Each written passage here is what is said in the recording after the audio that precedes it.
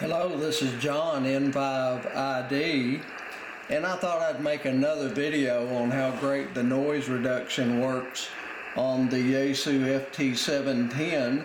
I'm going to take advantage of a high noise level this morning. Normally I don't have any noise on 4310 meters. It just barely moves the meter. But for some reason this morning, I think a neighbor has some type of electronic device on. It could be my neighbor who lives about 100 yards away who has solar panels, I'm not sure. But I do have a high noise level this morning. And let's use the digital noise reduction and contour and RF gain and just see how well the digital noise reduction works on the Yaesu FT-710. I'll turn the volume up. You can hear it's pretty bad this morning. First thing I'll do is engage the DNR. And you can hear that did help out. I do have the DNR set on 3. I'm going to turn that up to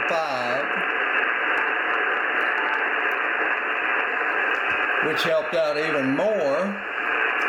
And then I'm going to turn the contour on, and that helped out quite a bit.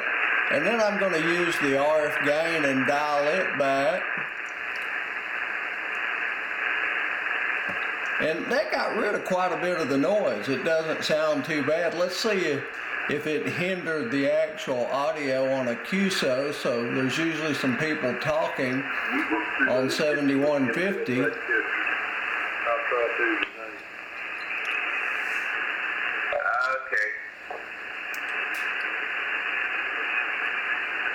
I want to ask you a question. I heard y'all talking about that Yaesu 710 the other morning, or one day, and I want to know what's the difference between the field model and that newer one they come out with, if you know of.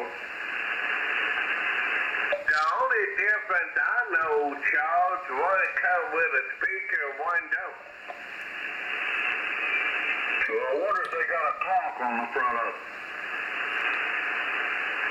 We'll go back here one more time and show you how well this noise reduction works. I'm going to turn the RF gain back out, contour off, and noise reduction off. You can see the noise reduction works really well on this rig. I've been very impressed with the Yaesu FT-710. I love this radio. I like it so much that I bought a second one for a spare backup. I hope you enjoyed the video. If you did enjoy the video, please subscribe to my channel, and I hope you have a wonderful day. Thank you, and God bless.